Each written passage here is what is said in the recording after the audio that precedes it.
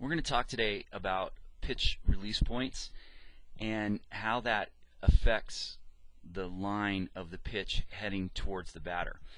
In this case, we're going to highlight a pitcher that throws very over the top. In other words, his pitch angle is pretty much, his release point is pretty much straight over his elbow. And what that's going to do is going to create a line that's heading back towards the right-handed batter. We're going to kind of draw in a quick little stick figure here just to illustrate that this is a right-handed batter. Okay, so this pitch that he is throwing right now is a fastball, and it's going to end up in the up and in part of the strike zone. But as you can see, it's heading towards the batter. Now what this does is it has an effect that's a real effect. Because it's an inside fastball, he has to hit the ball further out front, so therefore the effective speed of the pitch is increased whenever it's heading this direction. But the other thing that it does is psychologically, this ball is heading towards him. So immediately, right out of the hand, it speeds up the brain a little bit because this batter knows that this pitch is heading in a direction that's towards him. So immediately the first 5 feet of flight right out of the hand, he's going to read inside fastball.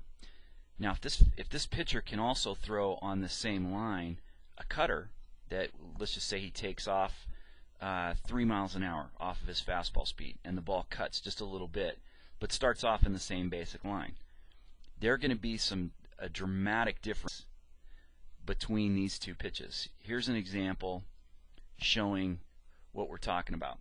Now this fastball, if it were heading in the up and in at 80 miles an hour, would end up being 84 EV, effective velocity, because it's in an area where the hitter has to hit the ball further out in front, and he has to hit it 4 miles an hour further out in front in order to be 100% on time. Now if he throws this little cutter that ends up in this middle away box, it would end up being about 75 miles an hour of effective velocity.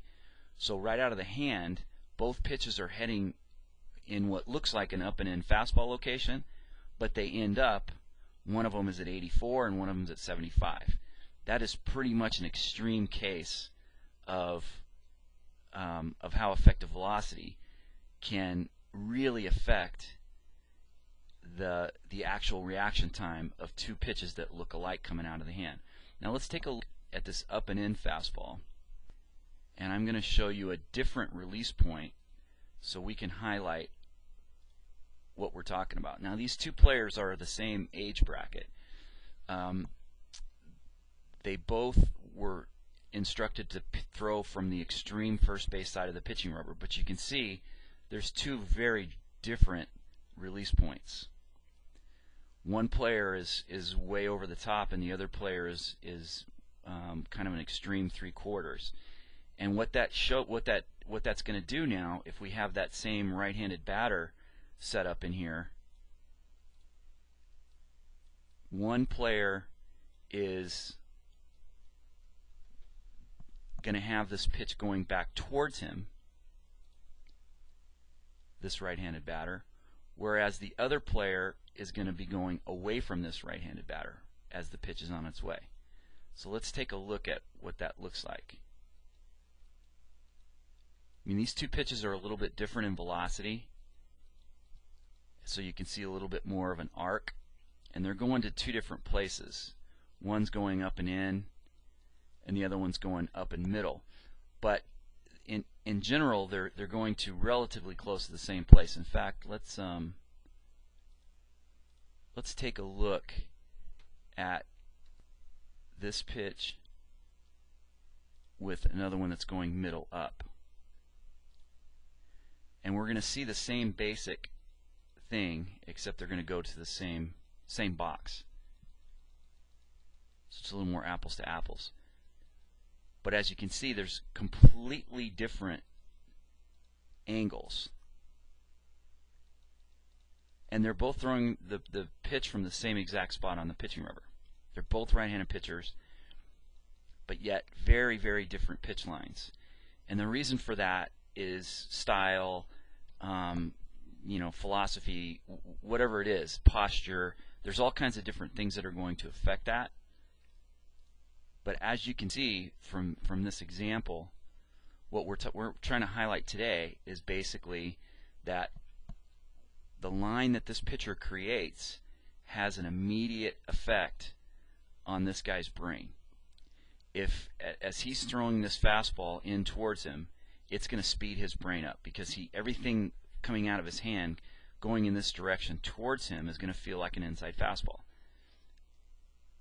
This one straightens out and ends up middle up. If this were a cutter, it would end up going here.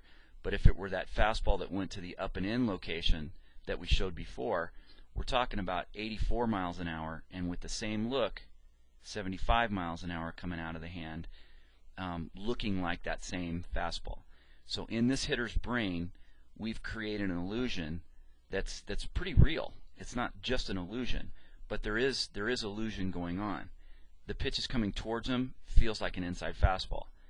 Again, it's coming towards him, and then it cuts to the outside part of the plate with a few miles an hour off the 80-mile-an-hour fastball, and that ends up being at about 77 real speed and about 75, 74 effective velocity. So we're almost at 10 miles an hour by just taking 3 miles an hour off and throwing pitches in 2 different locations, but all coming through this tunnel, same tunnel, at the same basic time.